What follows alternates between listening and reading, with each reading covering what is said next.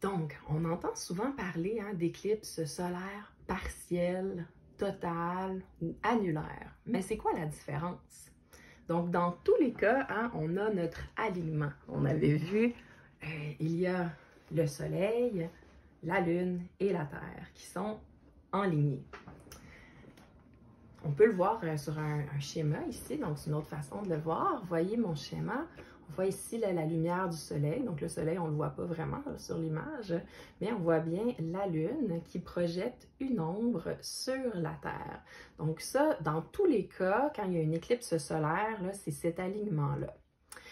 Lors d'une éclipse solaire partielle, ce qui va arriver, c'est que le soleil va être partiellement caché par la Lune. Donc, ça peut avoir l'air à peu près de ceci. Cette photo-là, qui a été prise avec un équipement spécialisé, elle nous montre une éclipse solaire partielle. Donc, on voit encore une portion du Soleil, mais il y a une portion ici là, qui est cachée par la Lune. Pendant une éclipse solaire partielle, dans le fond, comment ça va se dérouler, c'est qu'au début, il ne se passera rien, le soleil va être normal. Puis, à un moment donné, au début de l'éclipse, il va y avoir une petite partie du soleil qui va être cachée. Et puis, au fil du temps, ça peut prendre à peu près la première partie, là, 1 heure et quart.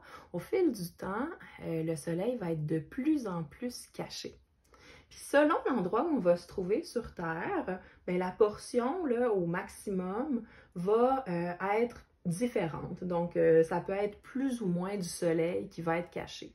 Donc, par exemple, pendant une éclipse partielle, au maximum, le soleil peut être caché de 15-20 %. Dans d'autres cas, le soleil peut être caché là, en grande partie. Il peut manquer un gros morceau.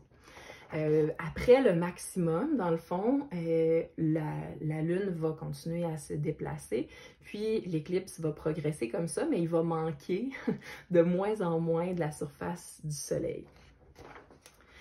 Si on est dans un endroit où l'éclipse partielle est très profonde, c'est-à-dire qu'il y a une grosse partie du soleil qui manque, on serait capable de sentir là, quand même la luminosité baisser.